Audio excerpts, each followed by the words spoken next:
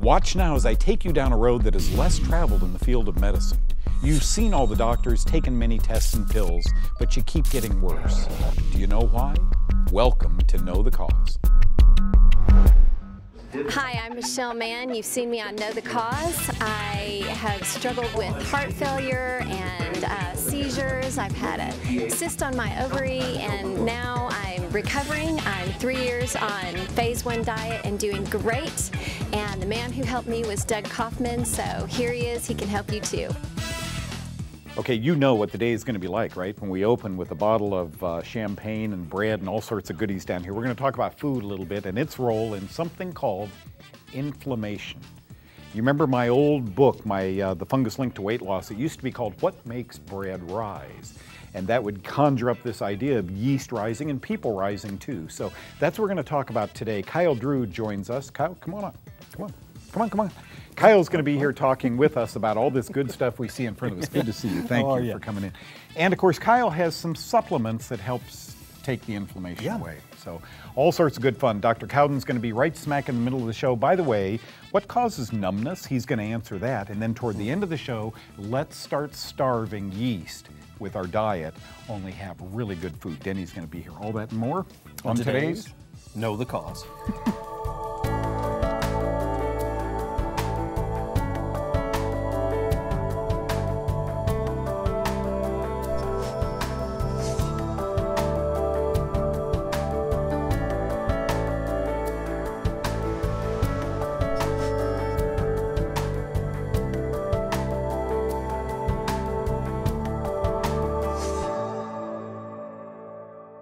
So you've got a chronic backache. You've got horrible stomach problems. You can't lift your arms very high.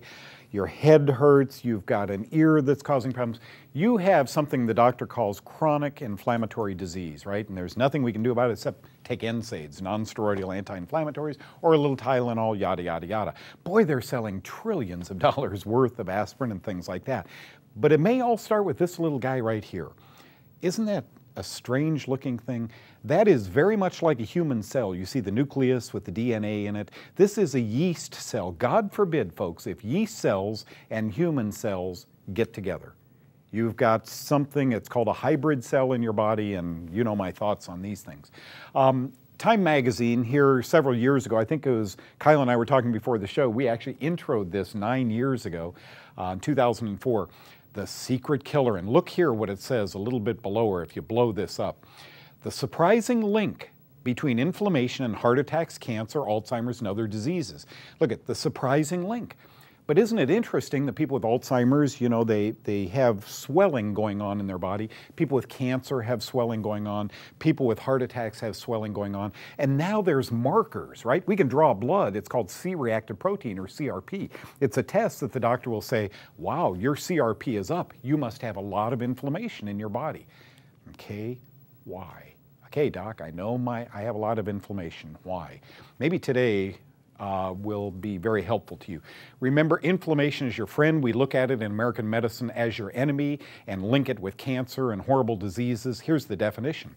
It's when protective tissues respond to injury or destruction of tissues which serve to destroy, dilute, or wall off both the injurious agent, the poison, the mycotoxin, etc., and the injured tissue. So, see, inflammation isn't such a bad thing after all.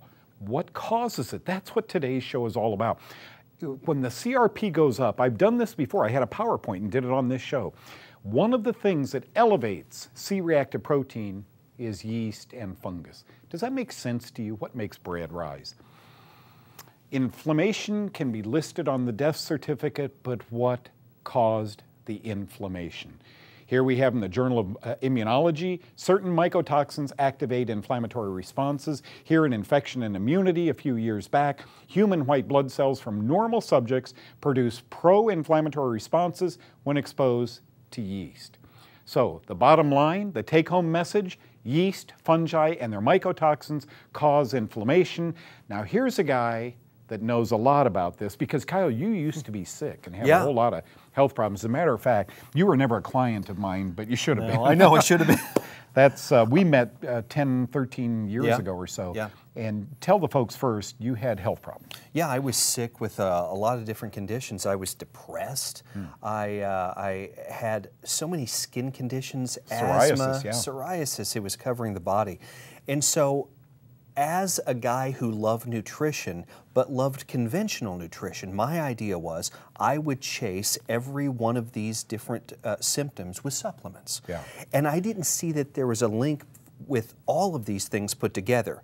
And probably I would have fallen for the inflammation thing had I not ever met you or found Know the Cause.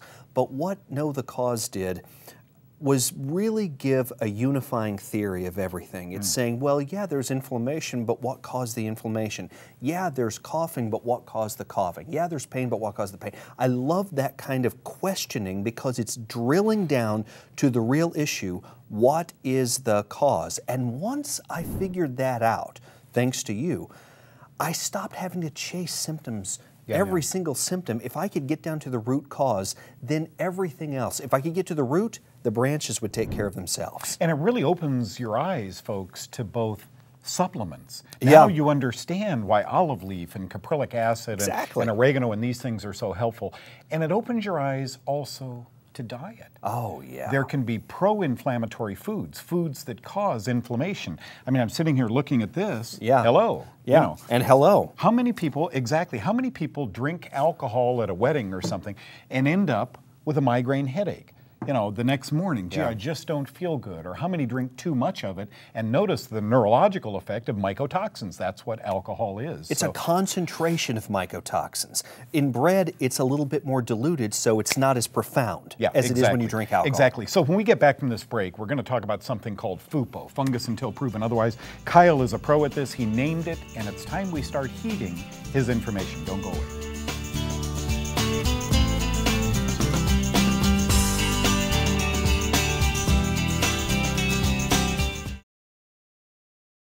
I've learned a lot from watching Doug's show, and that is read, study, look up things, and question everything you've heard so far. I had a bad earache for over a year that was treated with several different kinds of antibiotics, all the way from gram-positive, gram-negative antibiotics, urinary tract antibiotics, tetracyclines, penicillin, augmentin, you name it. Never got better. I saw on Doug's show, he mentioned something about a lot of things like sinus infection and earaches are caused by fungus. So I got a prescription for some diflucan antifungal, took it for 2 weeks, and was cured. So the idea is there's something out there that might help you. Just keep looking.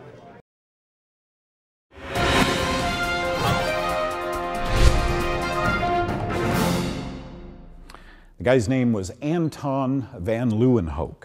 How about that for a name? A Dutch glass grinder. 1650 was the year. That's back a few hundred years ago.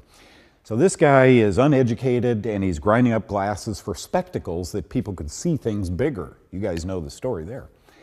And he sets 2 pieces of glass down in a little puddle of water and he peers down and he would invent what today is called little beasts. He saw little moving things. For the first time, folks, the first microscope, he saw little moving things. Today, you and I and all pathologists know that those are bacterium, protozoa, and fungi, and so forth. But this guy saw it first. Remember, uneducated. He would go on to have been given credit for discovering the red blood cells, the way they rouleau, stack like pancakes once outside the human body. He also authored 30 papers to the Royal Dutch Society where he discussed his little beasts. I mean, these things are amazing. And so he developed the first microscope and so forth. Remember, totally uneducated. Well, zoom forward hundreds of years with me. The Center for Disease Control said last week that valley fever diagnoses are up 1,000%. 1,000% in a 13-year period. All of a sudden, doctors see more and more valley fever, and they say, gee, there must be more of this fungus, Coccidio immitis. We talk about it on Know the Cause. There must be more of this fungus out there. Folks, what's happening, you can see the parallel.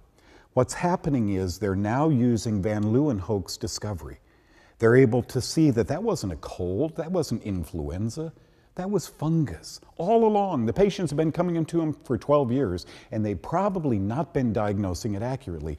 You see, the number of cases has gone up only because They could now see the little beasts. They're able to diagnose it because now they probably watch, know the cause, and they realize the little beasts are out there, and they may get some of us. Just my take.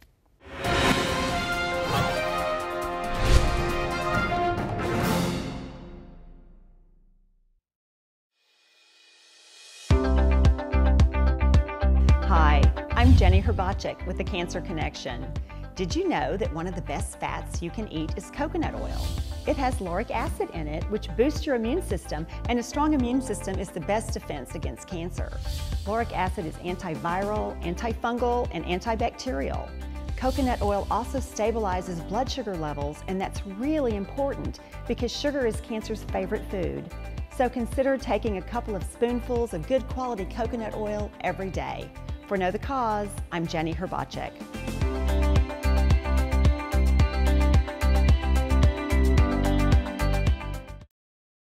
The same book that taught me that my people perish for lack of knowledge, God said this, also teaches in the Old Testament there are 32 references to not using yeast. This show, as you now know, is all about mold, mildew, and fungus.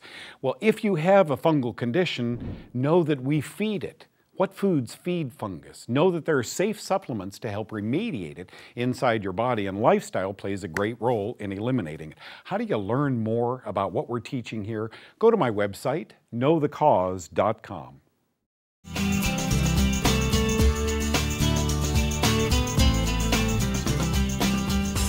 You know, so many of you tell me that you've tried the phase 1 diet, you've taken these antifungals, and yet you're left with pain. We turned to Dr. Lee Cowden and asked, I have numbness in my hands and feet. Why?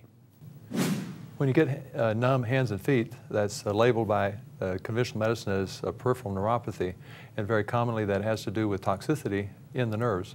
For example, diabetics get that condition, and it's from a lot of sugar accumulation in the nerves, so the nerves get damaged. Other people that don't have diabetes at all get the problem, and it has to do with heavy metals or pesticides or other things accumulating in the nerves. And when you detoxify sufficiently, oftentimes that goes away completely.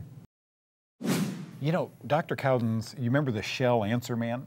Dr. Cowden is like the Shell Answer Man. Yeah. Any question we have, we go to him and he just rolls it right off. He's got it. Yeah, so there's that. But so many of us are left running from doctor to doctor to doctor, especially my age. Not so much your age group, but my age group. Because we live in chronic pain caused by inflammation. Right, and and I'm glad you said chronic, because whenever you have an injury and something is swollen up, that's an acute inflammation. And we were talking before the show, and I said that in the world of Chinese medicine, they have this saying, and I think it's really good. It says, when something is acute, treat the stem. When something is chronic, treat the root. Wow. You understand what that means? Yeah. And so it's saying, let's get to the root cause if you've got a chronic condition. So hold on. Aspirin and NSAIDs are treating the leaves, Right, the stems. the They're not stems. treating the root. Exactly, and So- that's the point. And so that's why when we look at different natural, when you read some of the different things in here, fish oil, antifungal, Indian oh man, if you think you know frankincense, you don't know frankincense. There's a lot to that one. Yeah. But antifungal. Turmeric, again, hesperidin, quercetin, ginger, all of these spices are antifungal and anti-inflammatory, and that's the power of these things versus certain drugs that only do one thing and also come with a laundry list of side effects. That's what I was going to say, Kyle. Even now, non-steroidal anti-inflammatory drugs, they're called NSAIDs. Even NSAIDs, we're now noticing widen the gaps of cells in the intestine. So we get gut permeability. Leaky gut. Because we're on something for pain, to which medicine says, well, that's okay. There's gastroenterologists you can now go see. So this pill gave me this problem. Now I'm going to this doctor. Right. We didn't name the show Try This Drug. We could have, it was available. But we named it Know the Cause. Understand why you're in pain. You saw the slides. Inflammation can be caused by yeast, what makes bread inflamed. When we say inflammation, we're talking about swelling. It's a big way of saying swelling. Now, there are foods, Kyle, and we went into this in the beginning of the show. There are foods that contribute to inflammation, and then there are anti-inflammatory foods. Even you look at the big web servers, Yahoo, they're all now saying these 7 foods fight inflammation. And if you continue, you know, drinking your alcohol at night and eating bread with those foods, then it's all for naught. Right, you're just sort of canceling everything out. And that's what phase one does so well. Again, it answers so many questions, and it's in one simple diet. It's one simple philosophy, so you don't have to think about a bunch of different things. Well, what about for inflammation? Well, what about migraines? Well, what about this? It's one simple thing, and the berries and all the fruits and the wonderful lean meats, perfect addition to an anti-inflammatory diet. A very smart guy some years ago called me and he said, "Man, have I hurt my knee. And I've been to a couple of doctors, and the doctors want to do surgery. What should I do about it?" You talk about inflammation. This guy's knee was as big as a watermelon. What did the guy do? The guy, after he called you, the guy is standing right next to Doug right now. Yeah. The guy called you and said, "What do I do?" And you said, "You know what to do. Just do it. And if at the end of 2 months it doesn't work, I'm sure you'll find a surgeon who will be happy to do the surgery."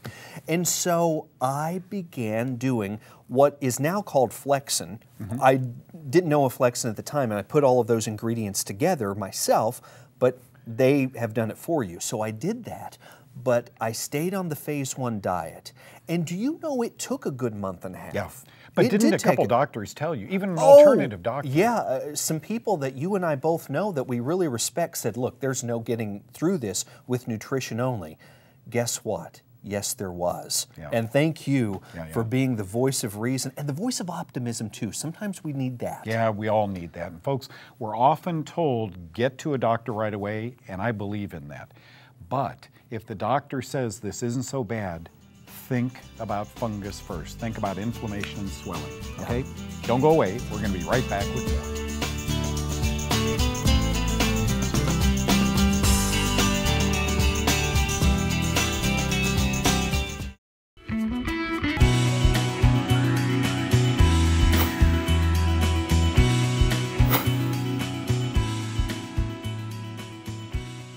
Magnesium is an absolutely essential mineral, and almost all of us are deficient in it due to demineralization of our soils. It is one of my 3 treasures of the mineral world, along with zinc and sulfur. Green leafy vegetables are the best food source, and we should all have lots of those, but most of us need to supplement with extra magnesium. There is now good evidence that magnesium is critical for the hypothalamic pituitary adrenal axis, cardiovascular health, normal blood pressure, immune function, and low levels of magnesium cause anxiety and weight gain by increasing leptin levels. Magnesium deficiency also increases the risk of developing cancer. Now consider that published research in the American Journal of Epidemiology in 2002 showed that when the diets of 2,566 children ages 11 to 19 were studied, less than 14% of boys and 12% of girls had adequate intakes of magnesium, and we can stop wondering why there is so much illness in society. In my opinion, the best way of supplementing with magnesium is transdermally, absorbing the magnesium through the skin. I use magnesium gel regularly and bathe in magnesium salts, just like I would have done thousands of years ago if I had been sick and was sent to the mineral springs by the local healer. Not everyone shares my opinion on magnesium, but I'm okay with that. And I was reminded why in the last Harry Potter movie. As Remus Lupin faces the hordes of Death Eaters with a lone friend beside him, he whispers, "It's the quality of one's convictions that determines success, not the number of followers." That made me smile.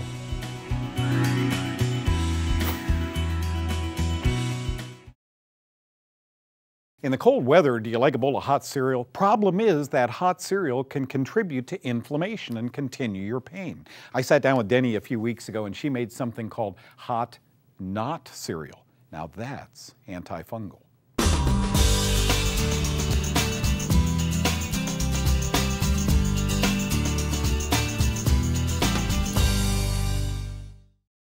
Sometimes when it's cold outside or when it's not cold outside, Mom used to make oatmeal, malt-o-meal, cream of wheat, all these great cereals. They were nice and warm. Well, we now have the hot not cereal that Denny's put together. Hot because it's hot, not because it's not grain. This is grain-free and right. It is delicious. Because it's not cereal. So what we're using instead of any grains is we're using almond meal. Almond or any nut. Or any ground nut. You could use pecans or walnuts. We have flaxseed ground, okay. again. Yep, because that liberates the good fats when you grind those seeds up right before you use them. And if you like the crunch of them, you can leave a few whole in there, but those aren't going to do you as much good as the ground ones. We have coconut, dried coconut, not sweetened coconut. Okay. And you want to stir this all up, mix it all up a little bit, and then what we have is, gosh, if I can pronounce this right, glucomannan. You did. Did I get it right? You did it. You did it. Glucomannan. It's I know what it is. Soluble fiber. Yeah, I mean it's a fiber. It's a good fiber comprised of the sugar mannose, and comes from aloe. It comes from kojak root. You know, there's konjac root. There's different sources, right? Kojak root. Bald, and it really is good as a fiber when you mix it in here and then hot. And the reason we're using it is not so much for the fiber content, but it's a thickener. Right. And we're using it hot, but it will even thicken things without heat. That's just some almond milk that we heated up. You could also use just water and then maybe add a splash of cream. You could use coconut milk, whatever you like. But there's no grain. This is phase 1 friendly. Right. As you begin to add berries to it, strawberries, boysenberries, etc., it's still phase 1. Sometimes children need a little more sweetener. Yeah, you could put a little bit of banana in it. Yep. Just, dice up some bananas and put it in for kids. And you know what else I love in it is cinnamon, because cinnamon always kind of makes things taste sweeter. You could use a little nutmeg, and you could put a little stevia in, which I'm going to do to sweeten it. Stevia, and then a little cinnamon, which really makes it just tasted. I cheated a little bit. I had some of this made before the show. This is what it looks like. So tasty. Yeah, and it thickens up as it sits here. It'll thicken up in about just 2 or 3 minutes. It'll thicken up. Yeah, I mean it's easy to make. Phase 1 friendly. It gives you a breakfast. Run out of the house, get something warm in the belly. Really hearty, full of protein. Oh, it's just delicious. Okay, so I want to go back to my old bowl because that one's so hot and have a little taste of this.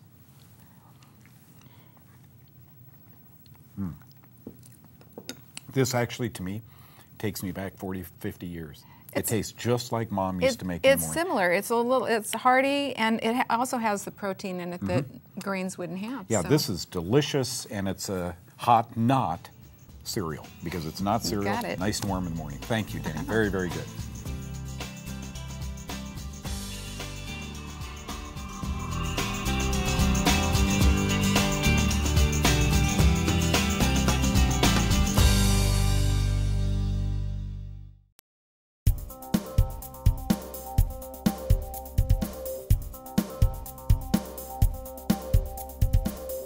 My mom's mom, Grandma Weber, had diabetes, and her endocrinologist always told her to carry an orange in her purse. If she ever went into diabetic coma, she could cut the orange, eat it, and there would be enough sugar in her bloodstream to revive her, bring her out of that coma. Or so the story went. The orange meat, the apple meat, the grapefruit meat, we talk a lot about that on this show. But it's actually the skin sometimes in these fruits and vegetables that is so valuable. Scientists have discovered monoterpenes. There are several categories of these monoterpenes, but basically parallel alcohol is one of them. That's in the mints. These monoterpenes are from the oil in plants. That's from the mint family and cherries and cranberries. The other that we need to discuss right now is called limonene. You hear me talk a lot about D-limonene. Limonene is orange oil, and it's got such a fascinating history. Go way back with me. The Romans used to prevent hangovers by eating the orange skin and getting the orange oil. But the Chinese used it as a remedy for coughs, colds, flus, pneumonias, and so forth. So it has a history that goes way, way back. Move forward with me now to the 20th century. A doctor at the University of Wisconsin, his name is Steve Clark, actually found that these monoterpenes inhibited breast cancer cells from fully developing. But can these also be used to prevent serious disease? That's exactly the research going on right now. It's fascinating as you follow down the line of the studies going on with natural things. These aren't pharmaceutical drugs. Here's the bottom line. PubMed. If you go to PubMed.gov and you type in monoterpenes and cancer, you get about 269,000 hits, papers you can look at. But if you go to the same PubMed.gov and you type in monoterpenes antifungal, you get about half the number, about 130, 135,000 reports. Isn't that exciting? D-limonene, orange oil, can help prevent or even treat serious diseases. Don't try this at home. Always talk to your doctor about this or find a good nutritionist who really understands this. The old adage, an apple a day keeps the doctor away, goodbye to that. It's orange peel a day. Can that keep an oncologist away?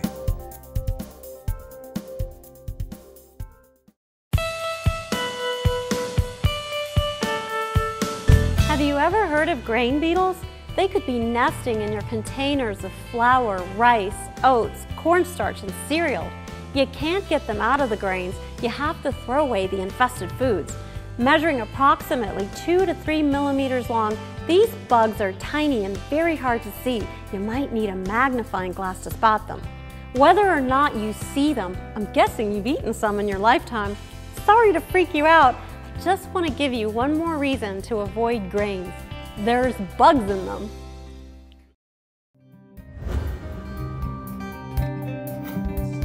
I would be in a wheelchair today had I not done what I have done. I had MS. I had to leave work because I couldn't work anymore. I was home maybe 2 years, and I met a lady who I didn't really know too much. We started talking. She told me her story. She had reversed her cancer, her breast cancer, naturally, and Doug was the beginning of her change. And she started me listening to Doug on Know the Cause. She started me reading his books, and that was 4.5 years ago. I've lost 50 pounds. I have basically reversed my MS.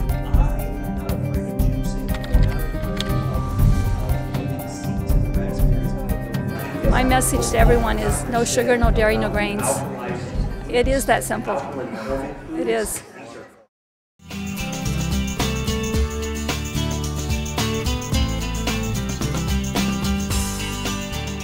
Well, we thought you needed a visual. So underneath me right now, that's a pan with some uncooked dinner rolls in it.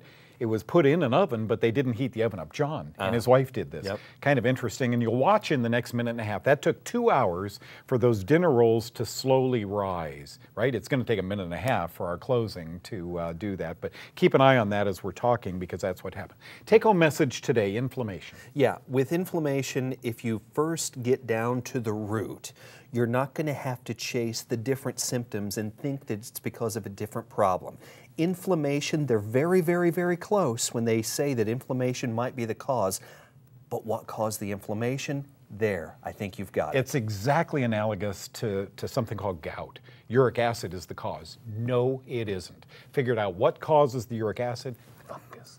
And you'll figure out gout once and for all.